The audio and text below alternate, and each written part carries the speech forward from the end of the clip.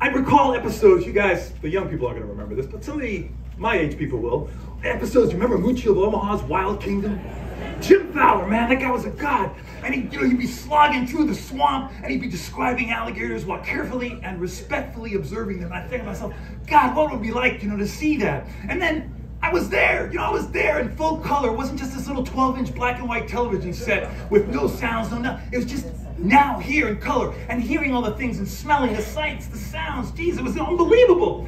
From the calls of the frogs and the insects in the evening to the songs and cackles of the plethora of bird life in the daytime, the symphony of the Everglades is nature's most beautiful music. I'll never forget the first time I heard the bellow of a bull gator. Man, I was walking down an Inca trail and all of a sudden, it sounds like when you're starting a weed, it's like, I thought somebody's going to mow the grass out here in the Everglades. I'm like, what's going on here?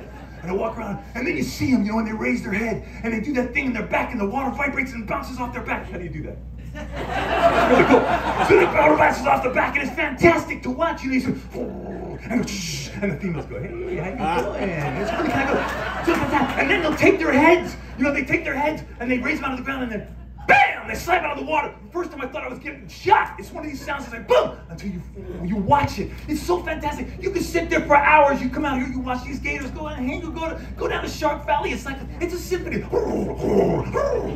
And they're going up and down, they're dancing. This is magic, folks. It's just unbelievable. It's magical, and it continues to be magical.